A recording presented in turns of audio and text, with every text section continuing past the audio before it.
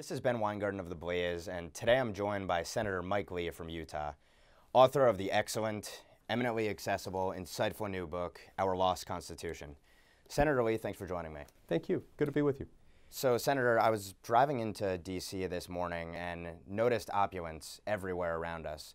New buildings, luxury apartments, shopping everywhere. And I would imagine that this probably would disgust the American people who Congress is very unpopular with, who see the corruption and crony capitalism, if you even want to call it that, and all the rest.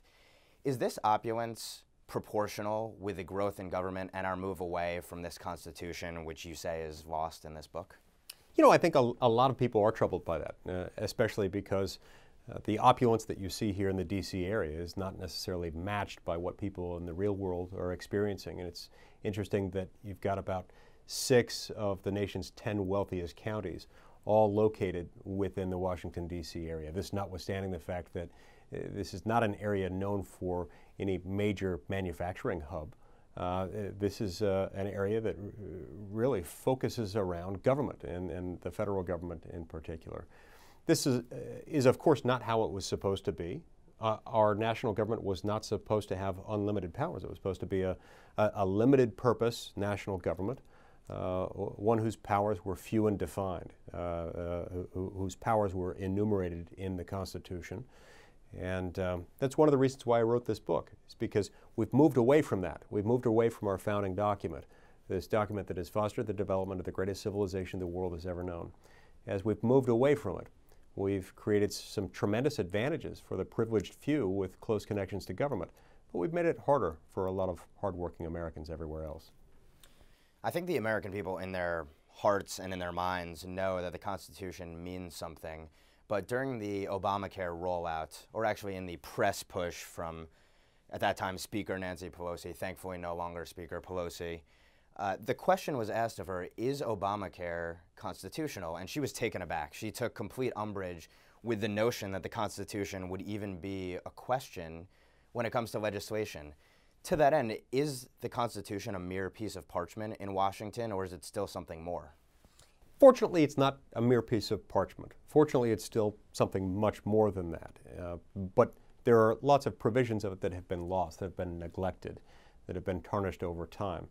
And the answer provided by then Speaker Pelosi to someone who I believe at the time was a Fox News contributor was a legitimate question. The specific question asked was not just involving the constitutionality of the law in general, but I think the question asked of her was, what is it in the Constitution that gives Congress the power to tell someone that they have to buy health insurance under penalty of federal law?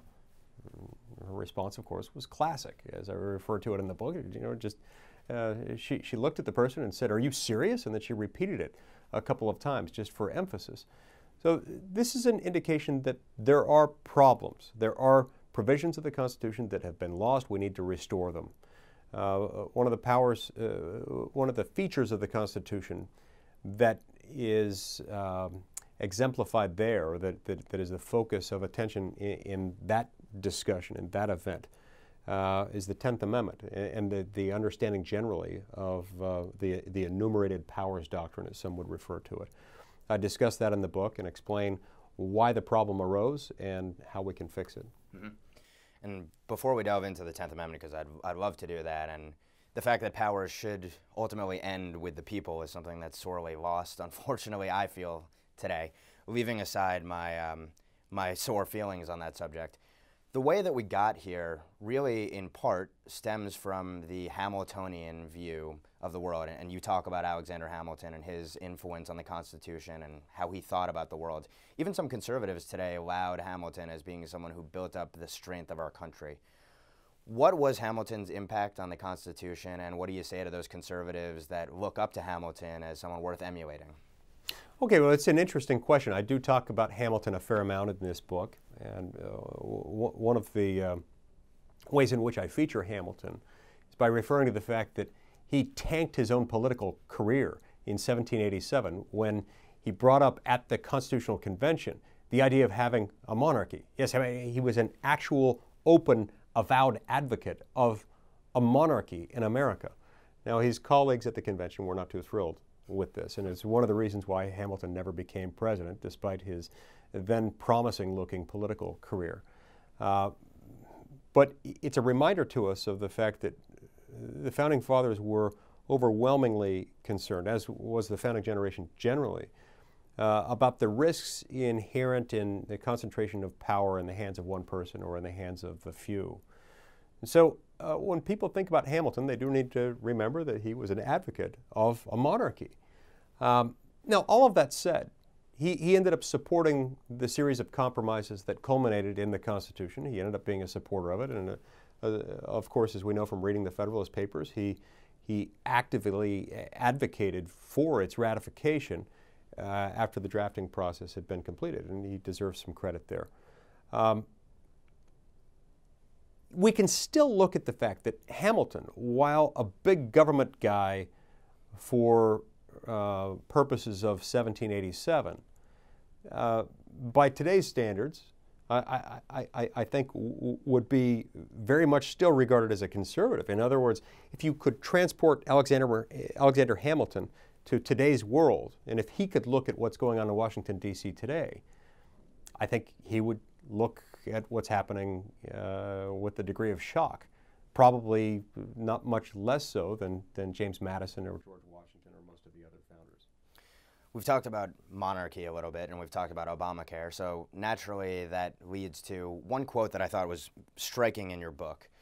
And you described the president giving a rally speech on Obamacare, and you quote him as saying, you describe his speech, and you say, there was in fact no indication by the new president of any legal limits on any federal power to issue mandates on individuals or enlist state governments in this clause. So are there in fact any limits on the president today? There are limits on the president. Whether or not those limits are being followed is, of course, a different question.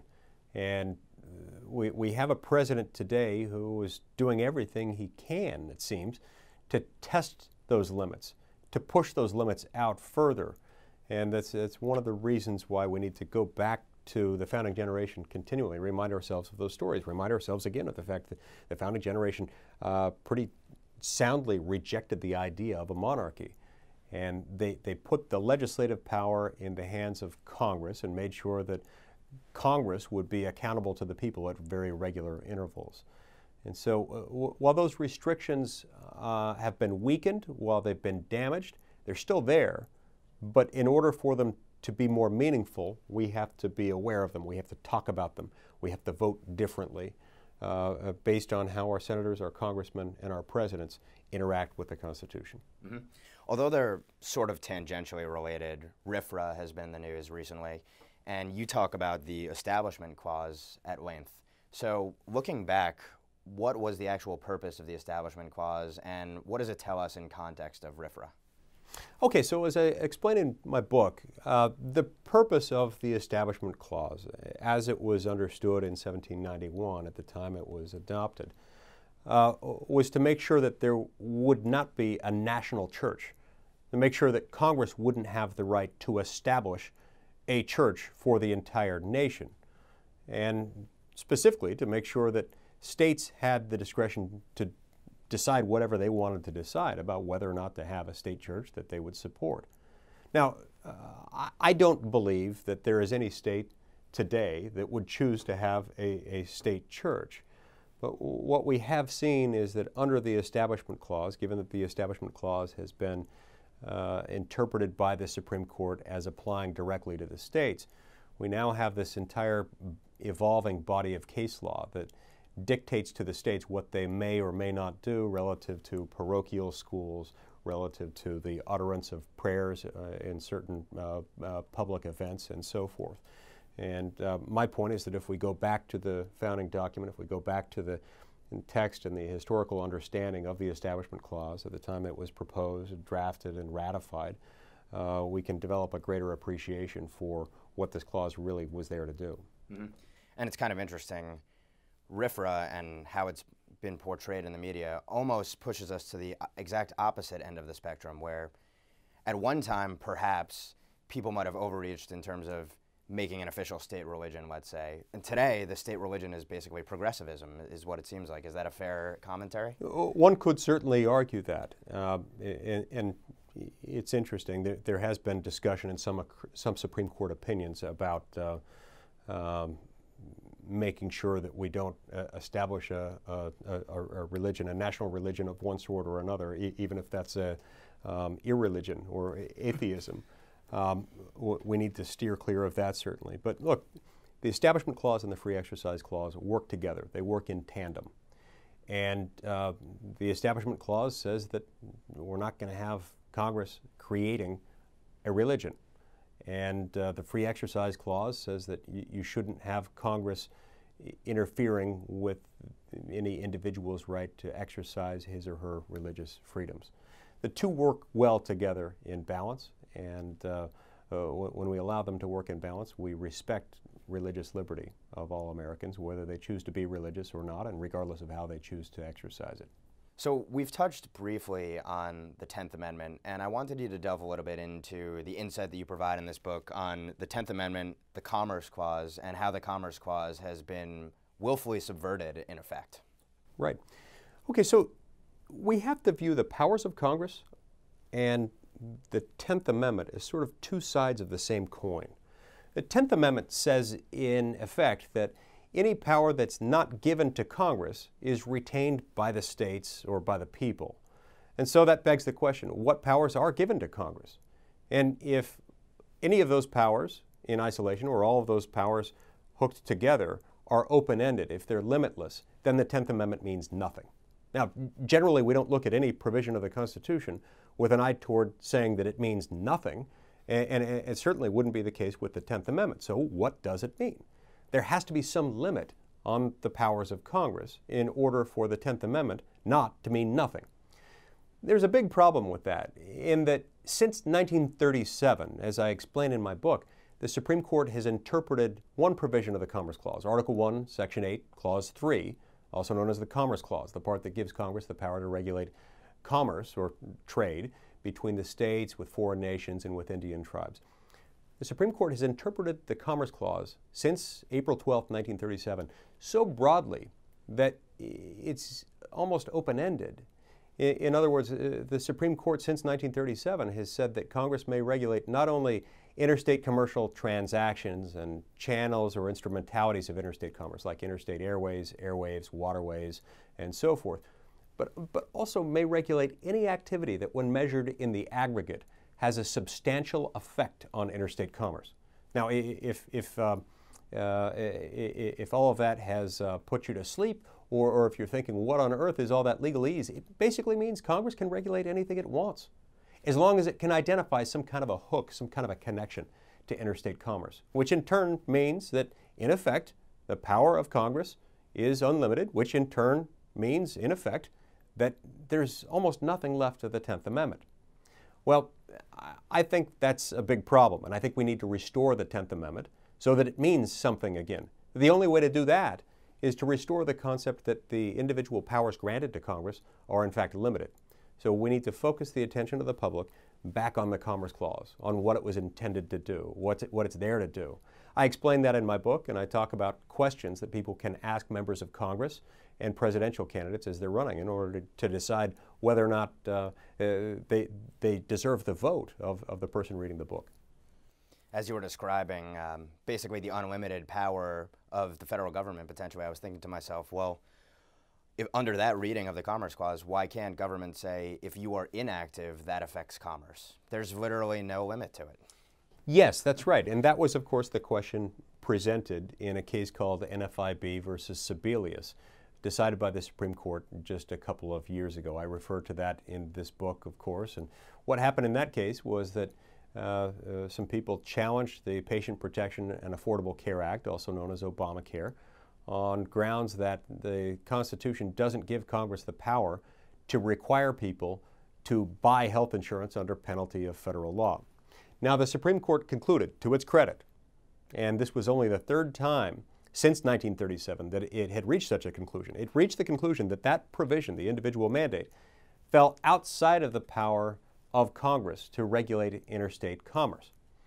But the problem was the court then went on to invent some other theory upon which Congress could impose this restriction. The Supreme Court basically rewrote the Obamacare law and called it a tax, called it a valid exercise of Congress's power to tax, which is found under a different clause of Article 1, Section 8. This was ridiculous. This was an act of judicial activism and judicial passivism at the same time. Maybe you could call it a passive-aggressive judicial act. But regardless, the court, having found only for the third time since 1937 that Congress did something under the Commerce Clause that fell outside of Congress's power under the Commerce Clause, it went on to fix it. It went on to paper over it. That's a big problem. That is yet another signal that we've lost something in our Constitution and that it needs to be restored. Since you touch on, in that case, judicial activism, deeming something a tax when the Obama administration explicitly said it was not a tax, interestingly. If that's the case, should the courts be more activist in terms of reimposing the power of the Constitution and its controls on the Congress? So in other words, is judicial activism sometimes a good thing? Okay, so here's how I would answer that question. My view is that judicial activism, if you understand judicial activism as being a sort of hyperactivity of the courts, causing the courts to invalidate things that are not unconstitutional. No, judicial activism, thus understood, is always a bad thing. It's bad. But it's no less bad for the court to look at a statute that is unconstitutional and to refuse to invalidate it. So it's equally bad whether a court is invalidating a good law that is constitutional or whether it's refusing to invalidate a bad law that is unconstitutional. Both of them are bad. Both of them are the product of bad judging. I don't want to create a false choice in this question, although probably the left would present it as a false choice. But when it comes to the Fourth Amendment and the NSA, something you delve into in great depth in this book, question, the Constitution is obviously not a suicide pact, that famous line. NSA data collection on every American citizen also does not seem consistent with that Constitution. So where is the balance between protecting ourselves with a whole host of threats out there, folks that would take advantage of our liberties and use them against us, while also maintaining our constitutional liberties? As I explain in the book, I view our security and our privacy as being not necessarily in conflict with each other. Rather, I view our privacy as an integral, indispensable part of our liberty. Our privacy is part of our security, and it can't really be separated from it. And so we need both of them. They're part of the same whole. I explain in the book where the Fourth Amendment came from, and that a lot of it had to do with legal traditions that we inherited from England. And a lot of it was sparked by a man named John Wilkes, not to be confused with John Wilkes Booth, Lincoln's assassin, but John Wilkes, who was a member of the British Parliament. Just as the seeds of the American Revolution were being sown on this side of the Atlantic. John Wilkes wrote a series of circulars in England talking about King George III and sometimes being critical of King George III's administration. In his famous circular number 45, he so infuriated the king that he ended up finding himself arrested. Well, in part because of this, and in part because of the bold stand he took against the government, John Wilkes became something of a folk hero around England and throughout America as well. People loved John Wilkes, and this number 45, this circular that he wrote, became famous. It was painted on the sides of taverns and saloons all over England. People loved the number 45, and they would celebrate everything connected to it because it reminded them of the great sacrifice John Wilkes had made in promoting liberty and freedom for all Englishmen.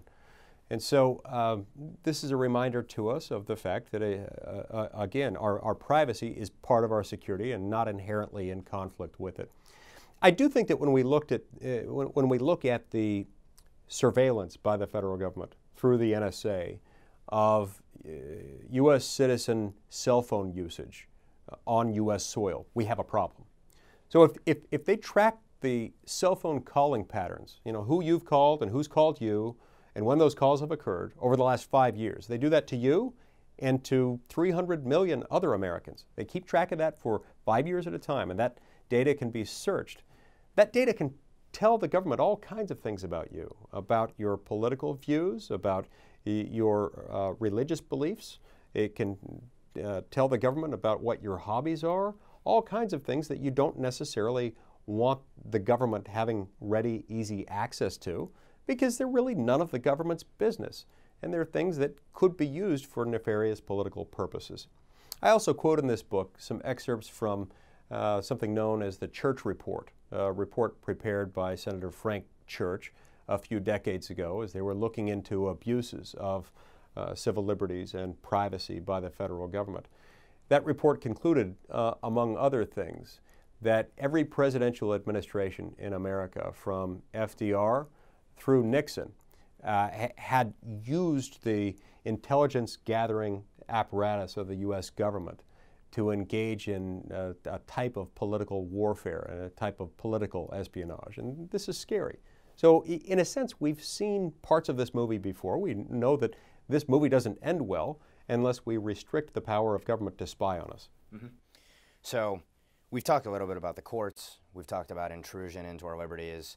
And we've talked a bit about Congress. Now, Congress has a few different things that it can do to keep in check a system run amok relating to the Constitution. So one is the power of the purse, which I'd like to discuss. Another is impeachment, which is the last thing to do. And those are both, well, one of them is political. The other theoretically is not political. And then the other issue is oversight. So transparency, exposing the American people to what their government is actually doing. And we've seen, as we've moved away from the Constitution, the metastasization of bureaucracy. You talk about in the book the REINS Act. What is that act, and is that something that's popular in D.C., where we have the EPA, which can threaten you if you have a puddle on your property and you choose to build a structure on it? Okay, great question. Article 1, Section 1, Clause 1 of the Constitution, the first operative provision of the whole thing, says that all legislative powers herein granted shall be vested in a Congress which shall consist of a Senate and a House of Representatives. In other words, the Constitution is providing right at the outset, right up front, if you want to make law, you've got to do it through Congress. And these members of Congress will be chosen in 6-year terms in the case of senators and 2-year terms in the case of representatives. But lately, as I explain in the book, most of our laws are written by men and women not of our own choosing. I have these 2 stacks of documents in my office, as I describe in the book. One stack is 11 feet tall, the other one is just a few inches tall.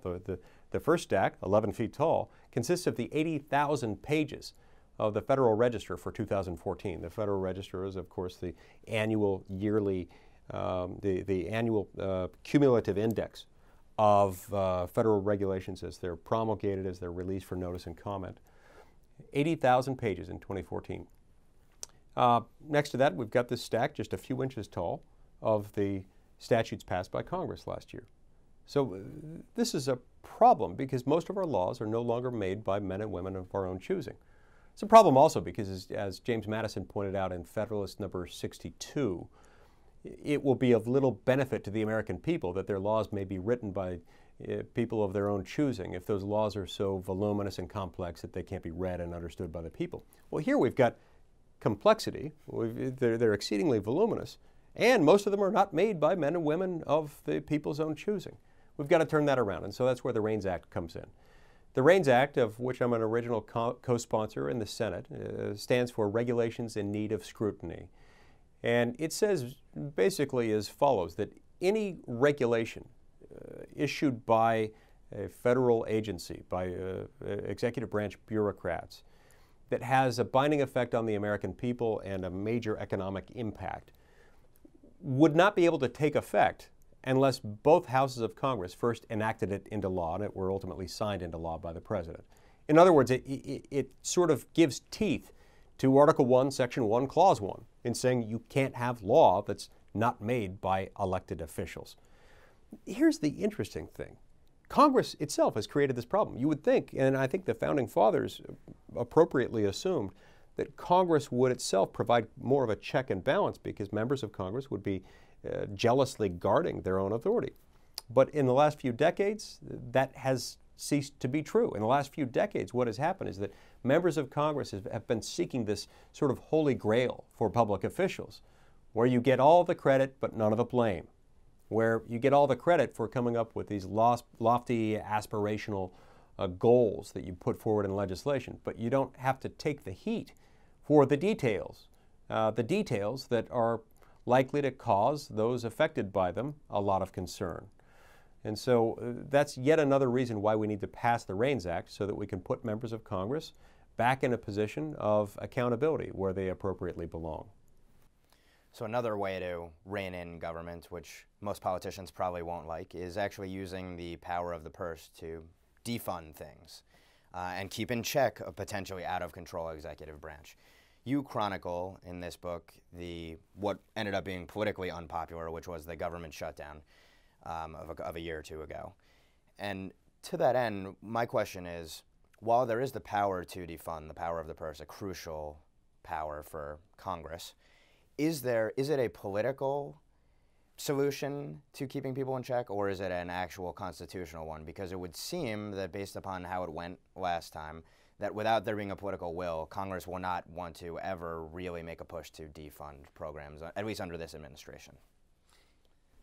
If we're going to restore our lost Constitution, if we're going to continue to be a country that is run by the rule of law and that operates under our Constitution, and if we're going to avoid the inexorable march toward the consolidation of power in the chief executive of the federal government, meaning the President of the United States, then we've got to get back to a place where Congress exercises and jealously guards its spending power.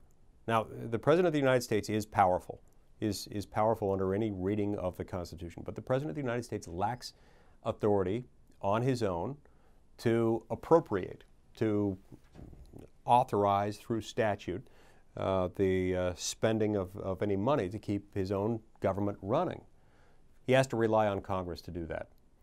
When the President overreaches, when the President does something beyond the President's authority, Congress has at its disposal a couple of tools. One is impeachment and removal. That is an extraordinary remedy, and is very difficult to exercise, and with good reason. But the other one, which is very, very important and really needs to be exercised constantly and has been exercised routinely throughout the course of our history, involves the spending power. So, as I explain in the book, when President Obama announced in July of 2013 that he was rewriting key provisions of the Patient Protection and Affordable Care Act, or Obamacare, he was rewriting several provisions of it and acknowledging on his own that the law as written was not ready to be implemented. I concluded at that moment that he didn't have authority to do that. He didn't have any statutory claim of authority to do that, and he wasn't authorized by the Constitution to do that. I also concluded that unless we did something about it, that this kind of conduct would continue, not just with this president, but with other presidents moving forward. I therefore made the decision at the time that I wouldn't vote for any spending legislation that included funding for Obamacare, because it was being implemented in an unconstitutional fashion, having been basically rewritten by the President of the United States. A lot of people agreed with this. A lot of people in Congress and a lot of their constituents around the country agreed with it. And enough people agreed with it that for a period of time it became difficult to pass spending legislation. Now, this was not the fault of those who were concerned about the constitutional overreach. It was the president's fault. It was the fault of the president and those who were aligned with him. What we put forward was legislation that would have kept everything else in government funded. The entire federal government, even programs that I and others like me dislike and find repugnant, we were willing to fund everything else except Obamacare. We wanted to make sure that there were at least two votes, that there would be at least two separate legislative proposals dealing with the funding of government, one for Obamacare and one for everything else. In reality, it needs to be much more than that. The traditional budgeting process contemplates that we'll have at least a dozen separate spending bills, each of which funds a different operation of government, one for defense, one for criminal justice systems, and so on and so forth. But we've been operating without a budget for the last 6 years. So we were put in this position where we had an all or nothing spending decision to make, and I proposed, let's have at least 2 votes, one for Obamacare, one for everything else. The president said he wouldn't accept that, even though the House of Representatives passed it, even though the House of Representatives, by a strong majority vote, said, here, we'll fund everything else in government, even programs that Republicans hate, and we'll deal with Obamacare separately. The president promised to veto that. Harry Reid assisted him in that and said, we won't even vote on it. And so it was literally the President of the United States that made the decision to shut down the government rather than to negotiate, rather than to compromise, rather than have any further discussion about the constitutionality of his actions. And the way the media reported that, the way many members of Congress, even unfortunately some members of my own party reported that, was misleading. It was the President of the United States who chose to shut down the government. And we've got to come to terms with this because presidents of both parties in the future are going to continue to abuse their authority. They will continue to try to exercise powers that don't belong to them, but that belong to the American people, unless Congress will jealously guard this power and withhold funding when the president issues executive orders or takes some other executive action tantamount to rewriting the law. Just as I predicted, by the way, after Congress went ahead and funded the implementation of Obamacare, the president rewrote Obamacare, not just a few more times, but dozens of times. And then again in November of 2014, the president issued executive actions that basically rewrote our immigration code. Yet again, Congress has funded even that. And so this problem is continuing, it's ongoing, it needs to be reined in. And look, whether you are a Republican or a Democrat or something else, and whether you are a liberal or a conservative or somewhere in between, you ought to be concerned about this issue. Because this isn't a partisan issue. This is an American issue. It's a rule of law issue. And I invite all within the sound of my voice to read my book and to come to terms with the fact that we've got to restore our lost Constitution. Last question, Senator. Ultimately, of course, this Constitution and the spirit of the Declaration of Independence that animates it, it all lies with the people. Just as in the Constitution, ultimately, rights and powers are left to the states or to the people, and the people, individual liberties start with the people. And to that end, my question is, for those who are sort of downtrodden based upon the 2014 primaries, for example, that conservative candidates or the more conservative candidate frequently lost in the primaries, and there's been an ongoing battle between the quote-unquote GOP establishment and more conservative or libertarian-oriented folks. What is there on the horizon for those people? Should they feel optimistic about the direction of our country? And under a Republican administration in 2016, should they have faith that we will actually repeal and replace Obamacare and that executive amnesty will be reversed? Yes, I actually deal with this exact question in my book. And as I explain in the book, I think Americans have every reason to be optimistic for a few reasons. A lot of it relates to something that Winston Churchill said many decades ago. He said the American people can always be counted on to do the right thing after they've exhausted every other alternative. Now, I'm not sure Winston Churchill meant that as a compliment, but I take it as such. It's one of the things that differentiates Americans from people in other countries throughout the world.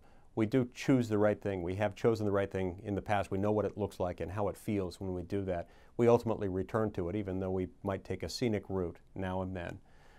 I think we've given these experiments with a big, centralized, progressive national government, we've given it a good, hard try. And we've seen that it has caused a lot of problems. We've seen that far from ending poverty, it has in many respects expanded it, or at least for many people, it's made poverty more permanent. And what we've seen is a need to return to simplicity. I've heard it said before that complexity is itself a subsidy, especially when it comes to government. And nowhere is that more evident than right here in Washington, D.C. The complexity created by our legal system, by our massive regulatory state that imposes $2 trillion of regulatory compliance costs on the American people. All those things amount to a big, huge subsidy for lawyers, accountants, government compliance consultants, lobbyists, and everyone else who is involved in this sort of government-industrial complex.